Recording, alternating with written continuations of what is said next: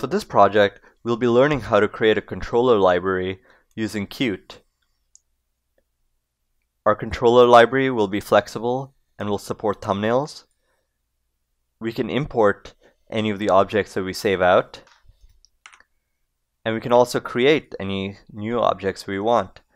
In this case, I will save this as the test. And when I hit save, you'll see that it shows up inside of our window. We'll learn how to save data out as JSON files, as well as load them back into our UI. We'll be using Qt, provided by PySide 2 inside of Maya 2017, and PySide in previous versions of Maya.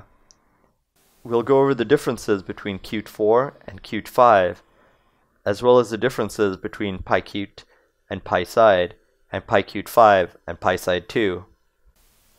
I'll also be going over a popular Qt library that's used by Disney, Weta, Sony ImageWorks, and more that will help us write code that can be used by Qt in both Maya 2017 and previous versions of Maya. In the next video, I'll do a brief introduction to Qt and the different versions of Qt used inside the different versions of Maya.